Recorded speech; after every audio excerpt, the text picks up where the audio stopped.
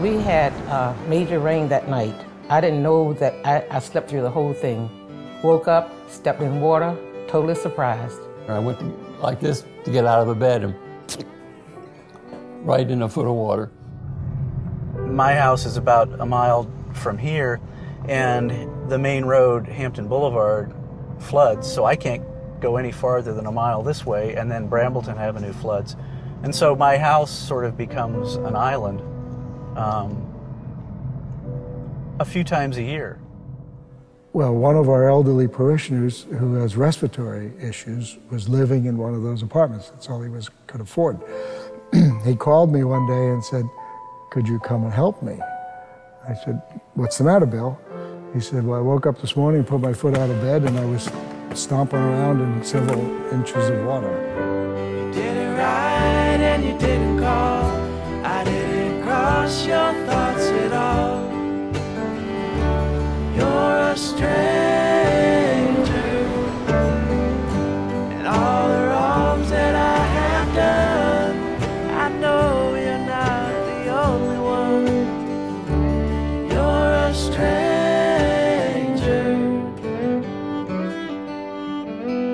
All of the environmental issues that we are currently dealing with, we need to look at our part in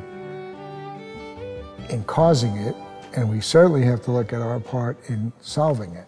We've seen about 1.5 feet of sea level rise over the last 100 years, and the city's flat enough that it doesn't take much elevation in the water levels before you start seeing all sorts of impacts. I remember one year, and that's been a long, long time ago, my sister-in-law and I were coming from church from choir rehearsal, and she was bringing me home down Shoup, and all of a sudden her car stopped.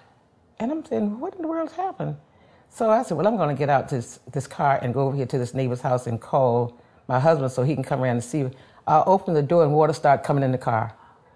Longtime residents might testify to the fact that water on the street probably only occurred during a big storm 50 years ago, but now is occurring several times a year with sunny day conditions.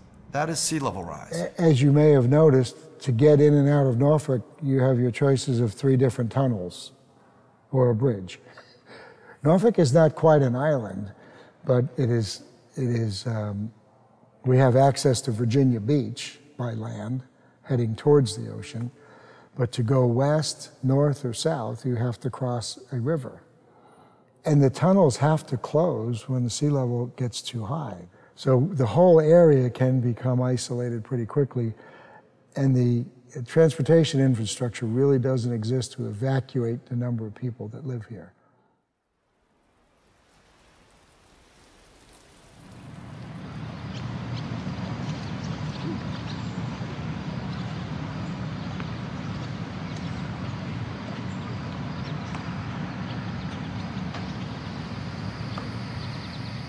A lot of the city was marsh, and so sort of like New Orleans and a lot of other flat coastal cities, when it was built, people filled in the wetlands. But also this older infrastructure that was laid out 60, 80, 100 years ago empties into a river that's 1.5 feet higher. So now the water can't get out of the neighborhoods. And so we get this compounding problem where sea level rise is blocking the drainage from the neighborhoods at the same time as the neighborhoods are becoming more and more rapidly flooded. Sea level rise on its own is one question. What becomes inundated if that happens? What does that mean at low tide? What does that mean at high tide? What does that mean if there's a storm and storm surge puts those levels higher? What becomes at risk? What's the value of what's at risk, and how do we deal with it? Do you keep the naval base in Norfolk? It's a big, important question. So climate change is having a huge impact on U.S. military bases, and that in turn impacts the readiness of U.S. military forces to carry out their mission. Norfolk is, of course, home to the biggest naval base in the United States.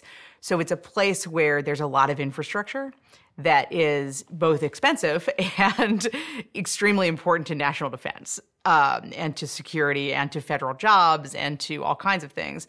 to the health and well-being of Norfolk, Virginia? Sea level rise has broad impact across the base. The base is very low-lying. A lot of it is 3 feet or less above sea level.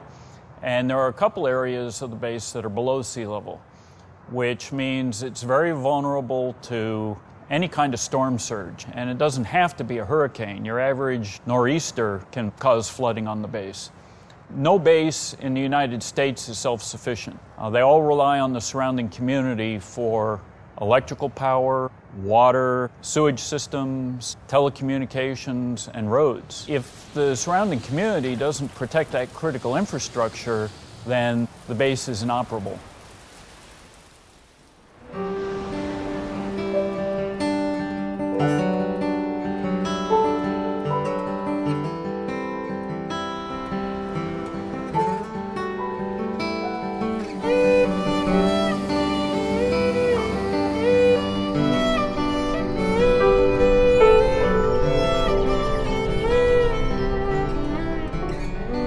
A day here at J. Cox Elementary School, the rain began in the afternoon.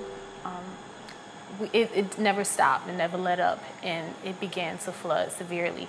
There was a day last year where we had a really intense rainstorm in the morning, and about half of the kids didn't come to school because they couldn't get to school because of the flooding. They missed 3 consecutive days of school due to normal rain and flooding on the streets. We're talking about a time where the demands on our kids on the SOL exams and all these requirements and criteria they have to meet, yet they can't get to school. It is getting to the point where recurrent tidal flooding is having the same serious impact that permanent inundation would have. There was a fire truck that also came towards the neighborhood and stopped at the edge of the flooded area. The truck couldn't come through because where it was, the water was too high. I was very concerned, and if there were to be an actual fire or some emergency requiring EMT, EMS vehicles to come through, what would happen? The rain is causing problems in several cities, and we've got crews in Portsmouth and Norfolk right now. At the same time, Virginia Port Authority plus Portsmouth firefighters pulled a rescue boat down the road. Things are so much worse than we ever could have predicted when we first started looking at this issue 30 years ago. I mean, the rate of change is just astounding. No longer is it the hurricane that happens every few decades that causes problems. It's these typical high tides that are happening several times a year. In fact, over the last 50 years, such problematic high tides, sunny day flooding, water in roads, over sea walls, storm drains not draining effectively, has increased by 300%. We had to have all the hardwood floors replaced down to the joists, literally ripped out and replaced. And since the house was elevated, we still have flooding. It's scary.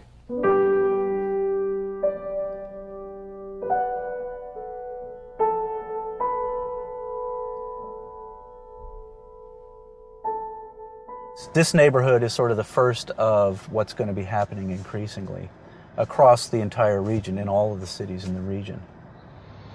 A lot of folks have been here, they've been married 30, 40, 50 years, and they live in some of these older neighborhoods that are flood prone.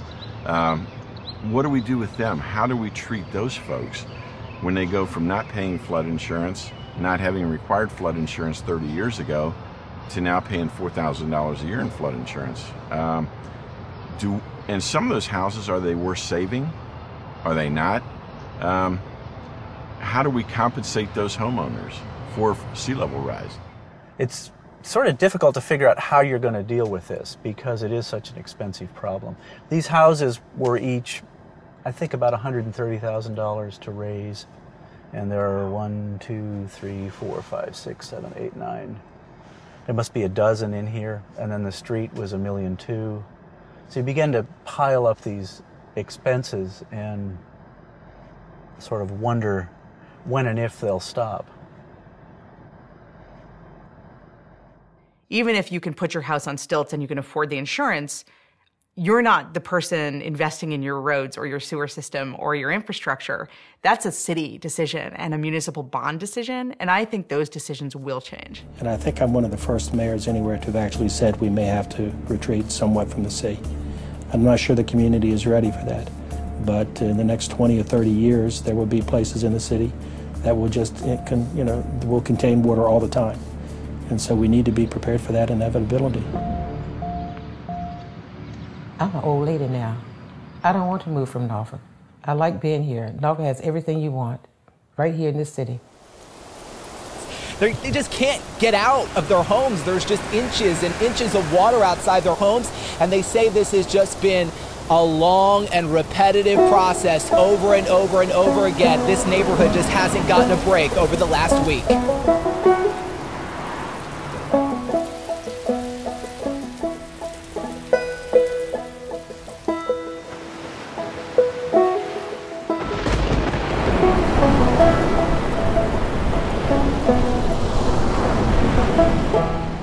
One of the challenges we face in coastal Virginia, especially Hampton Roads, is the very widely varying perceptions of sea level rise.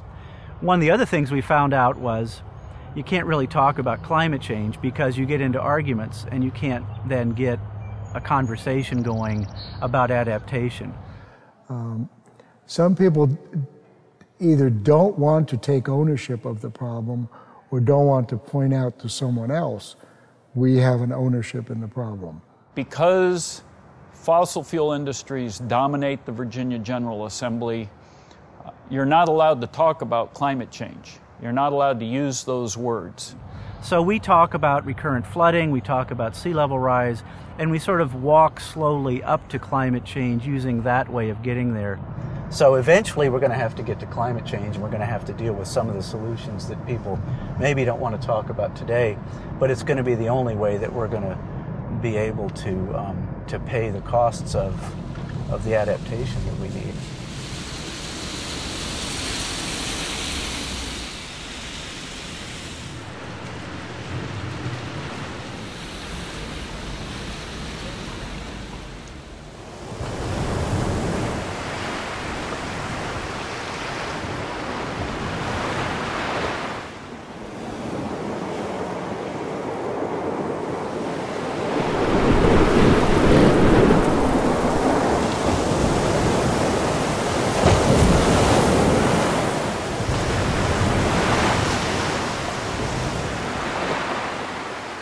Today we have 7 billion people living on this planet. 2/3 of the world's biggest cities are within just a few feet of sea level. So one of the big difficulties about climate, actually, as a policy issue and as an economic issue, is that it's a global problem with local impacts. And so the urgency is felt very locally, but the solution has got to be global. The cost of fixing this problem, not just here in Virginia, but if you look at what's going on in Southeast Florida, if you look at all the impacts on all the areas being affected, I mean, we're talking outlays on the level of what we spent, in Afghanistan and Iraq. I mean, trillions of dollars. And the only way we're going to get there is with some kind of a carbon tax or a fund of some kind, carbon reduction fund, because there just is not enough money to deal with this. The economics don't work out easily without a price on carbon. Even incorporating long-term climate risk into business decisions works for businesses that make long-term decisions, but for short-term decision makers, for investors who trade on a daily basis, for companies that do quarterly reporting, it's hard to monetize long-term climate risk. A powerful international coalition, including heads of state and local leaders from Europe to Africa, from the Pacific to South America, is urging other world leaders to put a price on carbon. Ahead of the UN Climate Summit in Paris at the end of the year, the World Bank and the International Monetary Fund have convened what they've called a carbon pricing panel, calling for taxes on polluters and for investments in a low-carbon economy.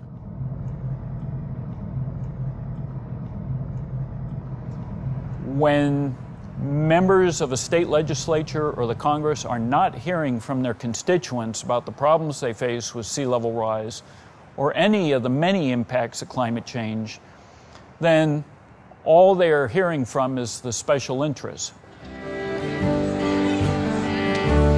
You're a stranger in all the wrongs that I have done.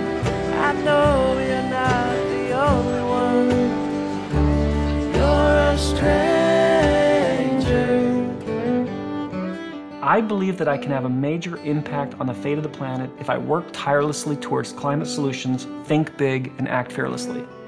I believe that bold actions by a few brave people can arrange the course of history and stabilize the Earth's climate. I believe I am one of those people. Doing this will not be easy or comfortable, but it is definitely possible, and since it is possible, I must try. I will not give up. Our mission is very clear, and I think everybody really wants a livable world. That's number one.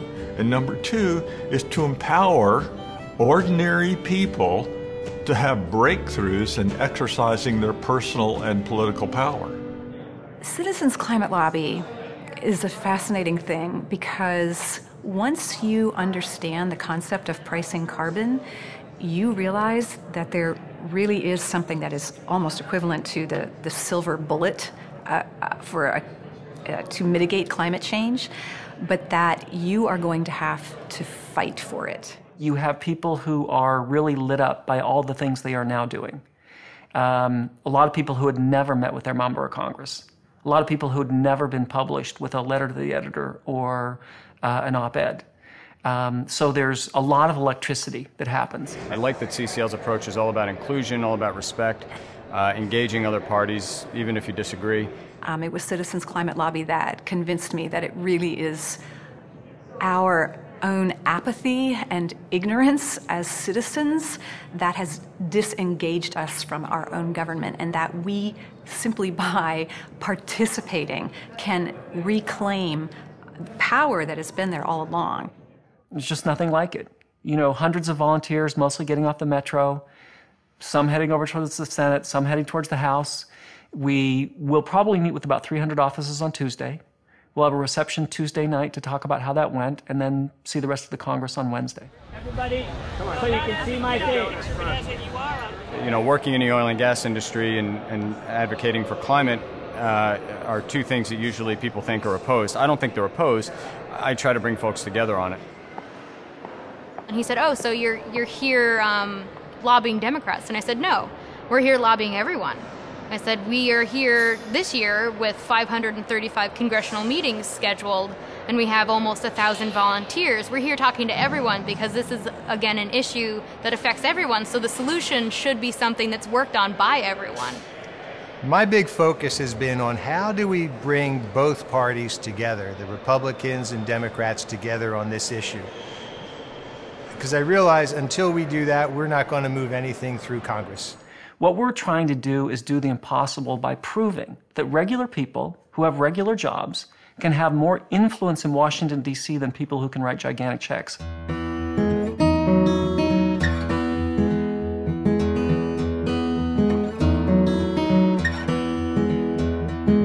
Mama, Mama, did you see me cry as I lay to sleep? Did you see me cry as I lay to sleep? We went down, I think they had some sort of meeting at the city council, and I went down there to talk about it and our flood, but I wasn't approved because I only had that one major flood, and I don't think the damage was that great, so I didn't get any help with that. It concerned me because, you know, one flood can be really devastating, and why would you have to wait to go through more than one flood to get help? That didn't make sense to me. Welcome, welcome, welcome to our Flood of Voices event. I'm so glad you're here. Yes. You have got comfortable. Yes, I am. 3 months after my husband passed away in 2006, my house flooded. What had happened, the tide had gone out, and it came back in through the sewer. The water came in through the toilet and the bathtub and the kitchen sink. And someone said to hurry up because it was beginning to flood. I couldn't believe what I saw when I went to the window and saw the water rising very quickly, rushing and roiling. I saw that out the window, and my car was right there. And I had several boxes of photographs, my Navy pictures, family pictures, flower shop pictures. Anyway, they were already stuck together. It happened that quick. It was just, I don't know how long. I don't know how long the water had been there before we discovered it. So I thought, well, there's nothing there we can salvage. So the only thing I was concerned about was I had my mother's grandfather's clock, and I said, this is not going to get ruined.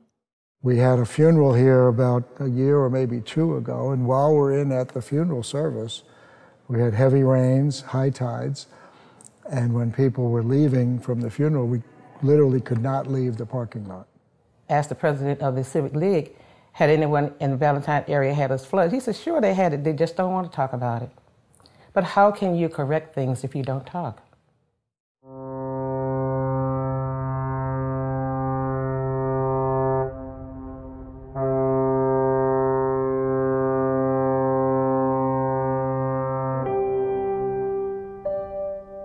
I used to think, in my naivete, I thought that the important people were taking care of the important problems. And it just seems logical.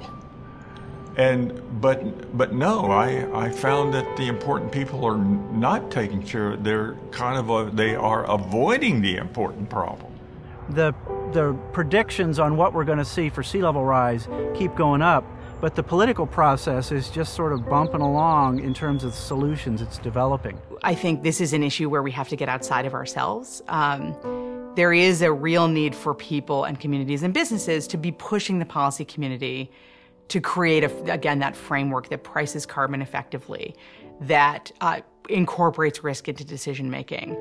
Yeah, the first thing we've got to do is to tell ourselves the truth about reality, tell ourselves the truth about the climate. About everything, really. But then assume responsibility for the way things are. It's always astounding to see how the water rises and how quickly it does. I think it's about values, and it's about telling the important story. No matter what you do in life, whatever walk of life you are, you have something important to tell because you know. And once you know, you need to share it. When the water starts rolling, you can't stop it. So you might as well face it. Keep my mind down in the water where I bathe and let it steep my mind down in the water. Keep my mind down in the water where I bathe and let it steep my mind down in the water.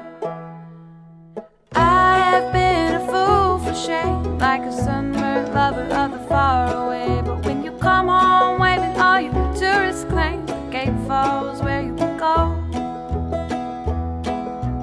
Keep my mind down in the ocean where I played, and keep it down deep and down in the water.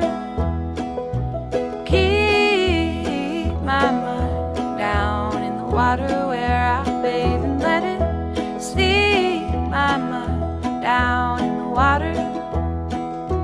Draw my eye to center stage, to the little ghost who wears my name